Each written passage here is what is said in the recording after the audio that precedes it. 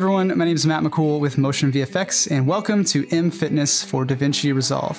This is a straightforward graphics pack designed to streamline your sport content. Whether you're creating follow-along workouts or an athlete highlight, mFitness has everything you need to display information in an impactful way. So let's go ahead and take a look inside DaVinci Resolve. All right, so once you install mFitness from the mInstaller application, it can be located under your effects library under titles. You should see mFitness right here. Now there are 6 different categories. Let me quickly run through each of them. So there are 8 different counter presets, 16 essential graphics, 49 pre-animated icons, 10 infographics, 4 social media callouts, as well as 15 typography presets. So let's start off by taking a look at these counters. Now a few of these are just purely based on the duration of the clip. For example, this one here, or also this one right here. So let me drop this into the timeline so we can take a look at how this works. So by default, this will count up to 10 because that's what we have set in the counter controls. Now we can type in 3 because he does 3 reps in this video. And the speed at which it counts is based on the duration. So if we wanted to time this a little bit better, we could maybe stretch this out something like this, and I'll turn off the out animation for this one. Now let's see if this times with those pull-ups. Okay, pretty easy. And you can also use the content controls to, reposition, rescale your graphic here, or you can also activate the fusion overlay right here in this drop-down menu. And this will give you these green on-screen controls. And from here, you can simply click and drag, or you can select just an individual arrow if you want to lock your adjustment to a specific axis. You can also grab the outer edges here to resize very easily. Now let's come down here to the title controls, and I'll just type in pull-ups, and maybe we'll make that a little bit bigger. And then under graphic controls, this is where you can stylize the progress bar. So if you don't want the progress bar, you can simply disable it. And maybe for this, we could just move the text up like that. Or if you want the progress bar, you do have some controls for how it looks. So you can change the color of the skinnier line right here. You can also adjust the thickness. So if you don't want a line at all, you can just reduce that to 0. And you also have control for the counter bar color. So you can make this maybe like a red, and let's make this one also a little bit thinner like that. So that's pretty easy to use. Number 4 here is pretty much the same thing, except this one's got an animated circle that kind of clocks around the timer there. And then here's another variation with these animated lines that kind of strike through the numbers with an added text box that you can customize. Now the rest of these kind of work more like a traditional timer. And I really like this one. It starts with a full color and then kind of depletes as the timer counts down. So let me show you how this one works here. Now, one thing to keep in mind with these timers, it's really important that you set the duration to a whole number of seconds, because if you have something like this, you might get some unwanted in between timings because the clock is going to round to the nearest second. So you can hit Control or Command D on the keyboard to bring up the change clip duration window. And from here, you just want to make sure that you don't have any extra frames. So if you want to adjust the seconds, you can type it in here. Now here you can see it starts at 6 because of course it's counting 0. So we will see 7 units. Let me just turn on the fusion overlay again, and we'll just move this right over here so we can see it a bit better. Now over in the timer controls, you can adjust various settings about the clock here. So if you turn off the timer reverse, then it will count up, and the animation will also fill in rather than deplete. You can also turn off individual time units if you just want to show, minutes and seconds, for example. Just keep in mind, if you have something unselected, but you have something larger than 0, then it will still do the math, but it will use the available units. So for example, I have 1 hour, so it's going to show 60 minutes and 5 seconds. So let me just reset that back to 0. And let's say you only want to show seconds. You can certainly do that simply like this. And if you have a single digit like this, you may want to select the seconds 0 cut, and this will just give you a single digit, and it will still work even if you have double digits. So let me show you. If it's set to 11 seconds, then we will hit 10 like that, and we still get double digits. So if you just want it to look clean and simple, we have this seconds 0 cut option for you. So plenty of customization with these timers. And it's going to be really similar with the rest of these timers. I do want to highlight this one because it's got this really neat little path. So let me show you how this works. Now, again, with the Fusion overlay, you can activate this and kind of adjust the path here and really design a specific route. And you can see the line will still animate along that path. And of course, the timer controls work exactly the same with this one. So we could have it go in reverse if we wanted to. We could turn off hours. And remember, these are all just offset sliders. So if you have everything set to 0, then it will just start at 0 and count up. If you want it to start at a specific time, like maybe 15 minutes, then of course it will start at 15 and start to count up from there. Now, if you wanted this to start at 15 minutes and then start to count down, then all you have to do is think about the duration here. So we've got a 5-second clip. So we'd have to type in 1456 because remember it is counting the 0 digit. So now it will start at 15 and start to count down from there. So pretty easy to use, easy to customize. You do have 2 different controls for the colors of each path. So if you wanted a white and maybe a yellow, you have the complete freedom to design exactly the shape and color that you want for your path. So those are our counters. Again, super easy to use, super flexible. Now let's move on to these essential graphics. These are just a really great way to display various information on screen, certain stats. And a lot of these have a number where you can input and they will all count from 0 up to that desired number. So let's take a look at this distance preset, for example. Now this will also work well with this running shot. So let's just layer that right on top. And again, I'm going to turn on the Fusion overlay and maybe just reposition this over here. So over in the distance controls, you can input your specified number right here. So we can type in 50, for example, and then under unit controls, you can type in, miles, whatever you want to do here. And you can see it will count up from 0 and then stop at that desired number. You can also adjust the title controls here. So we can reposition that a little bit, maybe choose a more bold font. So there's also an oxygen saturation graphic here with this nice little heart icon. And of course with this one, let me show you real quick. With the number slider here, you can see as I adjust this, it adjusts the number as well as this little circle percentage. So that's kind of cool. Same thing with this progress slider bar here.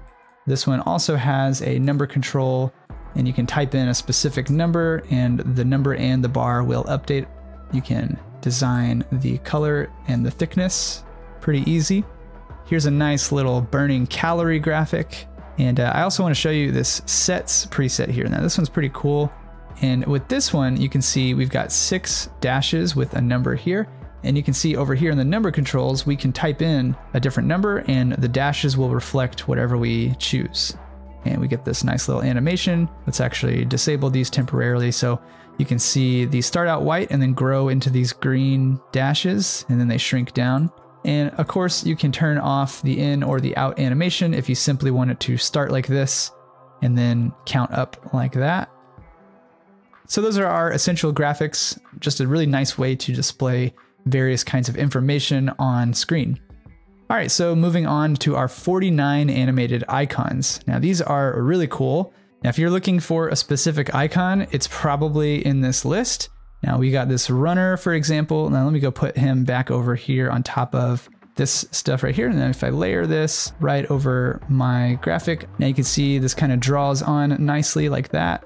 Now generally I like to kind of offset these animations so that your viewer has, one thing to look at a time. So if I slide the runner animation over, then we get kind of this nice little animation there. And I think those work really nicely together.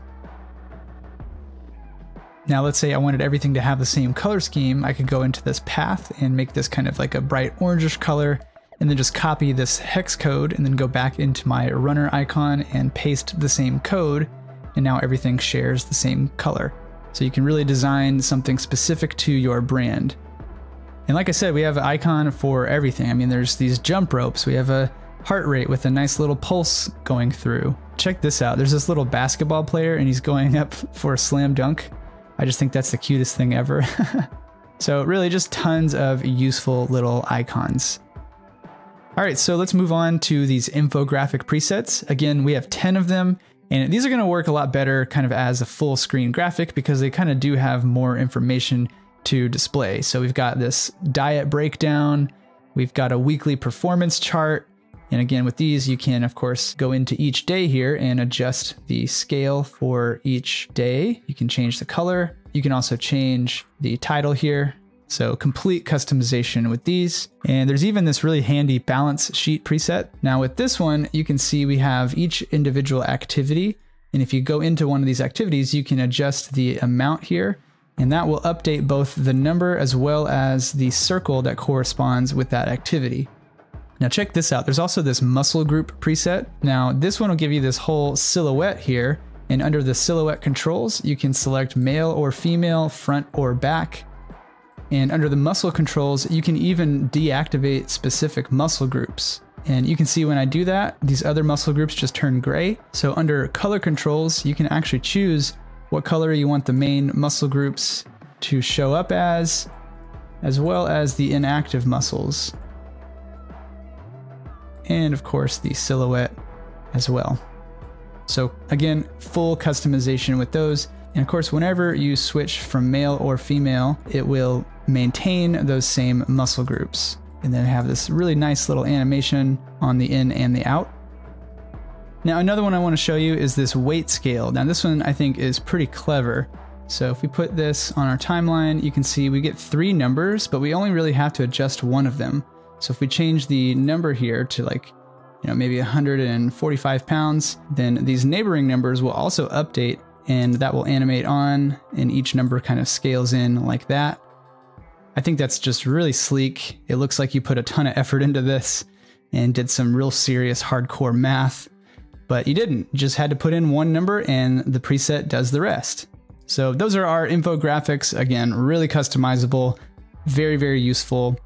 Now let's take a look at these social media callouts. Now most of these will have a little drop zone area. So let me show you how this works. I'm just going to put this right underneath our other 2 graphics, and maybe we'll just size it down and slide it right over here in this corner. And then under drop zone controls, here is where you can select a picture. So I have this picture of the same woman there, and I can reposition her using the inner position, maybe resize a little bit here. And under logo controls, you can even select different social media platforms. You can also set this to custom logo and then import your own logo if you need to. But I think I'm just gonna leave this on Instagram there. And you can see we have a very nice little animation there. Let me move this clip out of the way so we can see it.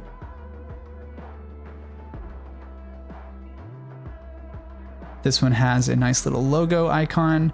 And here's a subscribe animation. And I really like this one. It's a little bit different from the standard subscribe animation that you may see around. You can see if we drop this into our timeline, it just lights up green and gives you this nice little bell animation. And I really like that. And lastly, let's take a look at some of these typography presets. So we have 8 lower thirds and 7 full screen titles. Now these are really great and creative. They're nice, sleek, just easy to use. So this one, for example, you can see some of these words get highlighted in green.